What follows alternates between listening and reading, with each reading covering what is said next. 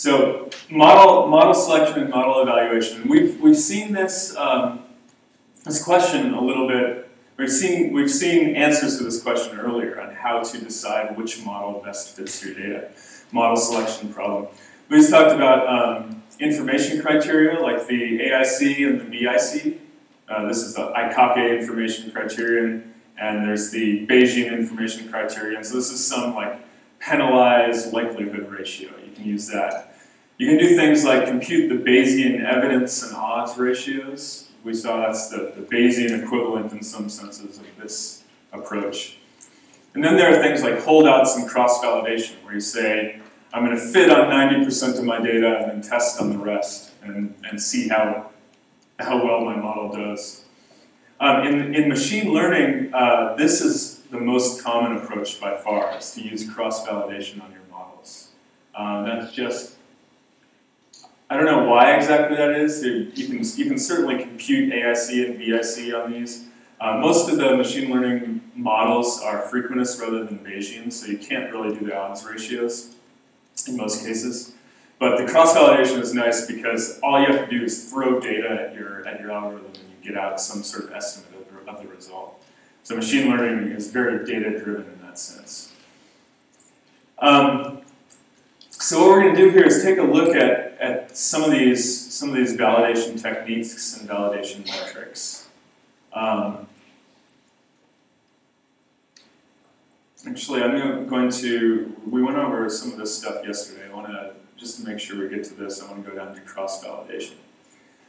So, wait a second. Oh yeah, so sorry, I wanted to go here.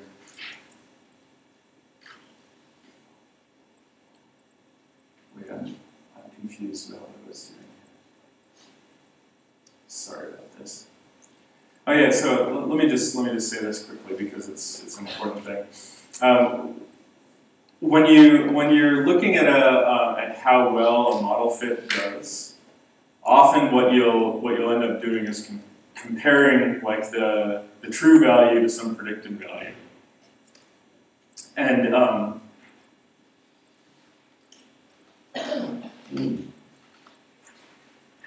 thought do I have an old version here? I'm a little bit confused. I thought I had something else. This is what happens when you prepare the night before. No, we'll run through this. So here's an example of a data set that's very biased, but you can't see it. Let's try making this a little bit. This is an example of a data set that's unbalanced. So this is one thing to keep in mind. If you were trying to guess how well, you're trying to see how well your model did on this data set, on this classification problem. Here, 95% of the points are purple and 5% of the points are yellow, right? So let's say you have a classifier that given any data point, says that the label is purple. Then what's your accuracy on that classifier? 95%, yeah. So you have a really accurate classifier, right? You call all these points purple and you get this perfect result out. So this is just to motivate the fact that that accuracy is not always the best way to determine how well a model is doing. If you're interested, if these are galaxies, and these are the high redshift galaxies, and you want to find high redshift galaxies, maybe 1 out of 1,000,000 galaxies is high redshift or something like that, depending on how you cut it off. So if you label all galaxies low redshift, you're accurate to within 1 part in 1,000,000, but you're completely missing everything that you're looking for. So accuracy is not always the best way to evaluate a model. But there are these other ways to do this, which are used commonly in astronomy. So the accuracy we saw is the correct labels divided by the total samples, right? And that's, when you have an unbalanced problem like that, that's bad. A better way to look at it is something like the precision or the recall. So the precision is the number of true positives, so it's the number of, here it would be the number of yellow points divided by, the number of true yellow points divided by all the ones that you call yellow points. So it's basically the fraction that you observe that you say are correct. And the recall is slightly different. Instead of looking at the false positives, we're looking at the false negatives here. So the recall is a way of saying, out of all the ones I'm interested in, out of all the yellow points that exist, how many of them am I actually finding? So I just wanted to point this out to you really quickly because often when we're looking at validation, we're tempted just to go straight to the accuracy. But there are all these other metrics that you can use that are a little more useful in certain situations, especially when you have these unbalanced data sets. And then if you want to somehow combine the precision and the recall together, a good way to do it is this F1 score, which is just precision plus recall divided by, or precision times recall divided by the sum of them. So often in astronomy, I think the precision is known as one of these is contamination and one of these is completeness, and I always have to think about which one it is. So the recall is the completeness. It's how many of the true values we're actually seeing. And the precision is the opposite of the contamination. It's basically the precision is a measure of how uncontaminated our data set is when we ask for those yellow points. But one way you can get those with scikit-learn is to look at the true values versus the predicted values for whatever you're doing, and you can use the classification report. It'll actually give you the precision and recall for these sorts of things. So this is something that you may have seen yesterday. But what I really wanted to get to here was the notion of cross-validation. So we saw before that one of the ways you can do cross-validation, one of the ways you can validate your model is to split your data into a trained set and a testing set. So here we have this data, we're looking at this data right here. This is two-dimensional X data with some different labels. One way that you can do this, you can do a validation is to split this into a testing set and a training set. And then what we do is we fit on one set here and predict on the other one. And we fit on the second set here and predict on the first one. And then this gives us a precision score for each of the data, and we can kind of estimate what the precision score is based on that. But a better way to do this is through something called cross-validation. So this is what Luis is talking about, where what we've done here is we've taken this data, and we call this the training data, and we call this the testing data. And we fit a model based on the training data and predict for the test data what the y is. And then we can do this way too. We can fit a model based on the testing data and predict what the y is for the training data right there. And then we can compare these two and ask how well the model's doing that way, ask how well the model's doing that way, and then that gives us an idea of how our model is performing, right?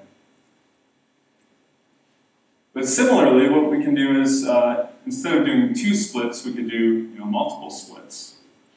And we could say, we're going to train on all this data and fit a model, and then predict the y value for right here.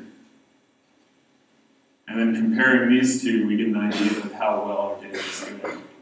And this is known as k-fold cross-validation, because you have k different sets of data, and you're predicting for each one individually. And scikit-learn gives you a nice way to do this using the cross-val score. So here what we want to do is a two-fold cross-validation on our estimator up there. So we're trying to figure out what the best estimator is to fit this particular data set. And if we do a two-fold cross-validation, we find that here we're scoring on the precision. We can for the first fold, with these basic parameters here, we can find a precision of about, what, 0.8, something like that. If we do multiple folds, here we can do a 10-fold cross-validation. Actually, 10-fold doesn't work very well because we get perfectly precise in some cases and not very precise in others. So we're splitting the data apart so much. Anyway, so this gives us an idea of our precision, about our accuracy. As we're seeing here, we're very, very accurate all the time, but we're not always very precise. And we can get the recall as well if we do it that way, and figure out how well we're recalling our data.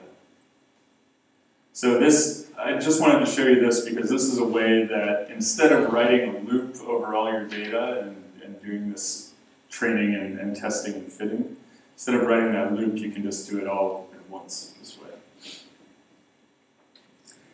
So then the thing that you want to do is you want to change this. We could do kernel equals RBF, and we could ask how well that's fitting our data. You could do kernel equals linear, and we could ask how well that's fitting our data.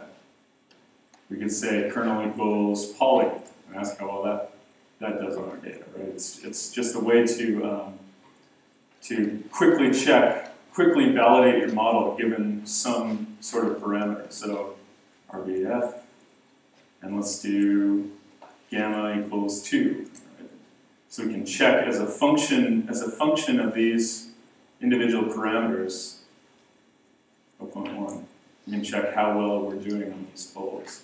So this is generally how you validate models. You use this cross-validation, figure out how well a particular model is doing, and you get out the result. We could do, if we wanted to, we could take the mean of this and get a single value.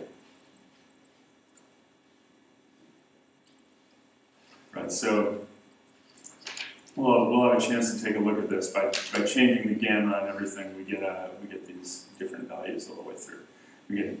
And what we want to do eventually is to search the space of all the different parameters here, all the different model parameters, and maximize this precision or recall or what have you. So you can do this with a for loop, right? You could do for I in range, whatever, and you could set gamma equals some. You could set a different value of gamma for each one in the loop, but that's not something you want to do. You don't want to write the code over and over yourself. So scikit-learn has this thing called grid search, which does this for you, which is really nice. So what we're going to say is that we have this classifier, which is the SVC, and let's make the kernel equals linear. Let's look at linear, and let's look at RBF. And we have this, we're going to say the C is somewhere between 10 to the minus 2 and 10 to the 2. And let's make this smaller just to see. And we can use this grid search CV like this, where we pass the search. The grid search is just a model, basically. We tell it we're interested in this classifier, we're interested in these parameters, and we want this precision score, and we want this number of cross-validations. And we fit it to our data, and we can actually find what the best parameter choice is for this grid. So it automatically goes through and searches all the combinations of these parameters and tells you what the best parameter score is for this. And sometimes it's useful too to see as a function of what this input is, to see what the scores are. If we print that, we can see here that we're looking for precision score on this with the RBF estimator. As we change the precision score, we see that for very small values of C, we get 0, so it's not fitting very well. And as we go to larger values of C, there's this nice sweet spot here that's really narrow. So for this particular model, we're fitting our data really, really well. And then as we go down, we get less precision here. And now if we do something like, if we change this to recall, we'll see that it's probably a little bit different. Yeah, so the best recall we can get, the best kind of getting the full sample of our rare events, the best recall score is with the C value somewhere around here. So this is the kind of thing that you have to do in practice. When you're trying to choose your model, you want to decide which metric you're interested in, decide what you're interested in for your data. Are you trying to find rare samples? Do you want an uncontaminated sample? Do you want most accuracy across everything? And you can do a different type of cross-validation with a different score, and then plot the results and sort of figure out what your best option is. Where's the kernel?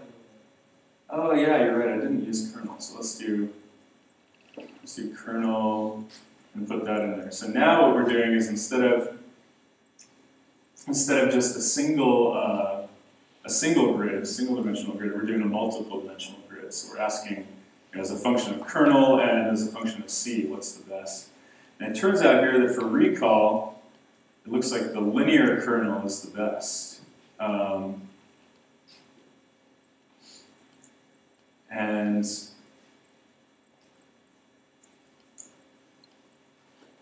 I want to see what the grid scores looks like here. These are all the options that's come out.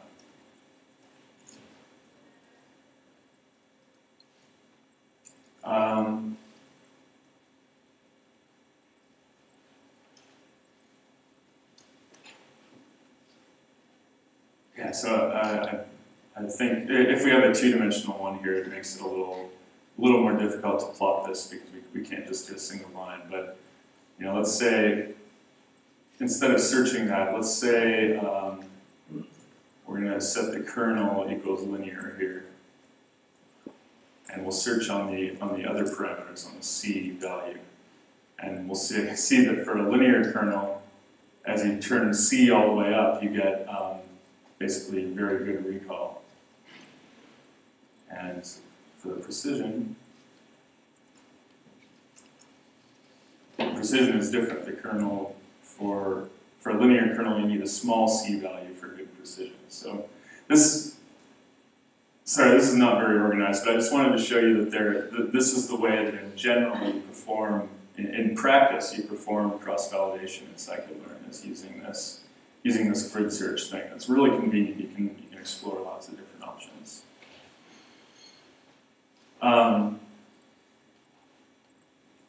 Questions about that, about this grid search and how this works?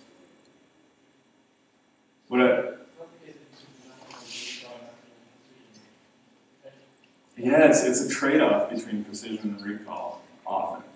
And the way we can think about that is that this is something you may have seen a little bit yesterday in the exercise, and we'll see it more today. So if you want to maximize recall, like if you want to find all the yellow dots and you don't care about contamination, you can just draw a line right here, right? And say everything below this line is a yellow dot. And you'll find all of them, but there will be a lot of contamination there. And if you care more about precision, if you say, each of these is going to take 10 hours on Keck to follow up, so I want to make sure that whatever these are, that I don't get any contaminants, because that'll be really costly. Maybe instead you draw the line here, and you're just interested in finding 10 of these that are really, really likely to be yellow. So this is always the trade-off in doing these sorts of algorithms, is trying to figure out what you're interested in. Precision or recall, things like it's the bias versus variance trade-off, that sort of thing. So it's good to know that you can use different estimators and you can use different metrics to decide how well your estimator is doing. So you always want to start out thinking to yourself, what's the question I want to ask? Is that clear? Yeah. So high recall would be like drawing your line right here and taking everything below it. High precision would be drawing your line right here. You miss some of those. You miss some of these right here, but it's much better you get a much better sample out. Much less contaminated sample out. So mainly what I wanted to do here was show you that show you that this cross-validation thing that we heard about the other day, it's something that takes a lot of code to write, but in scikit-learn there are these nice tools, this cross-val store and this grid search that lets you do that. So for any particular model, the goal is, when you have a data set like this, what you want to ask is what is my goal? Do I want precision? Do I want recall? Do I want accuracy? Do I want something else?